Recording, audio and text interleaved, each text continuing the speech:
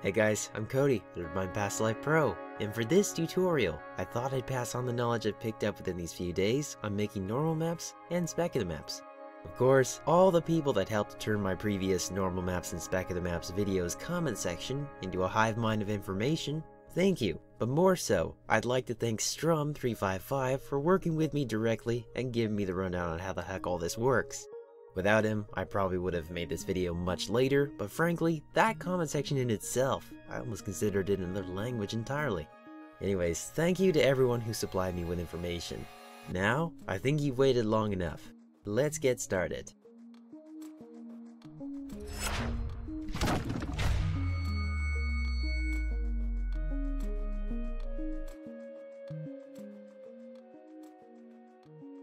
As for the software we will be using, first one's Crazy Bump, and second one's GIMP.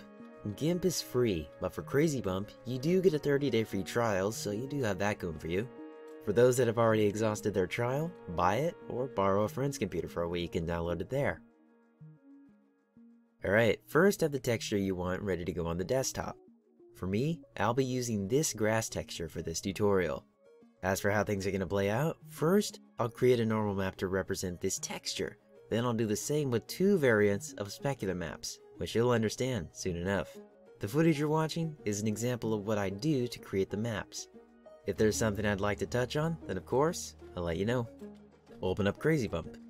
To have normal maps actually function with the parallax occlusional mapping feature in shaders, you will need to have the Save Normal Map with Displacement in Alpha channel set to yes. As for the other settings, I don't know if they're important, but I'd recommend copying them as well.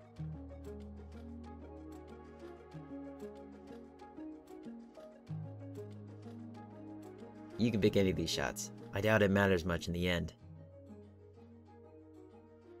For these settings, adjust them as you see fit. They're pretty self-explanatory, so I don't think you'd have much trouble. One important thing to take into account is the normals and displacement menus both work together, but don't forget to export the map while using the normals tab. Always save using .png.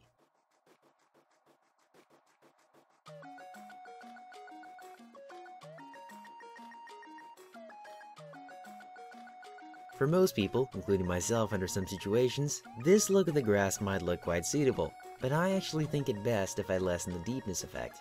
I mean, it looks like the grass is sinking into oblivion or something, so I'm gonna fix that. I'm copying the normal map for a reason. Of course I don't need to, but you'll see why I did this in a bit. Open up GIMP. As for the method of lessening the active transparency, which is causing the deepness effect, I was recommended this method. Use the eraser tool, opacity around 30 to 40, that's my preference. Let's keep our brush size pretty large, and check anti-erase. I added 2 splashes, or clicks, to the normal map to apply the changes.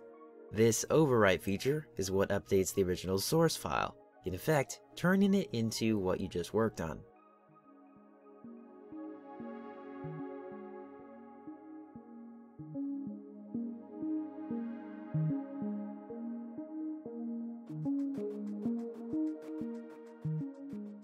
Let's move on to the first variant of specular maps that I'd like to show you. This one will allow you to place reflections on your blocks during any time of the day, even during rain. Crazy Bump is best used for this step, so open it up. Change the tab to Specularity. For here, you have your settings, which should be simple enough to understand, but usually I devote the most priority to the brightness and contrast parameters. Remember, white areas reflect light, whereas fully black areas reflect no light.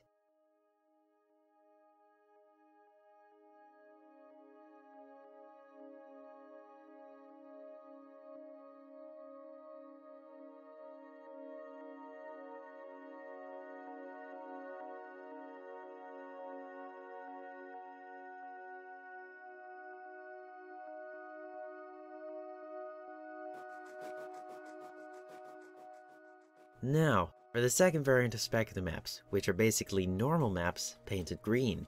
These ones only show up during the rain. GIMP is best used for this step.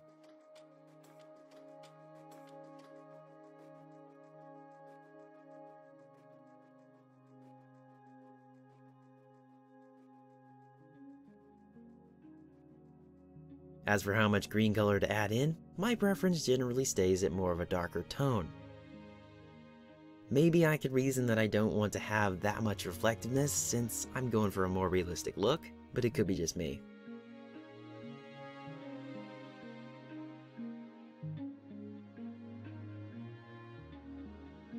You could also use the Export As button. That works too.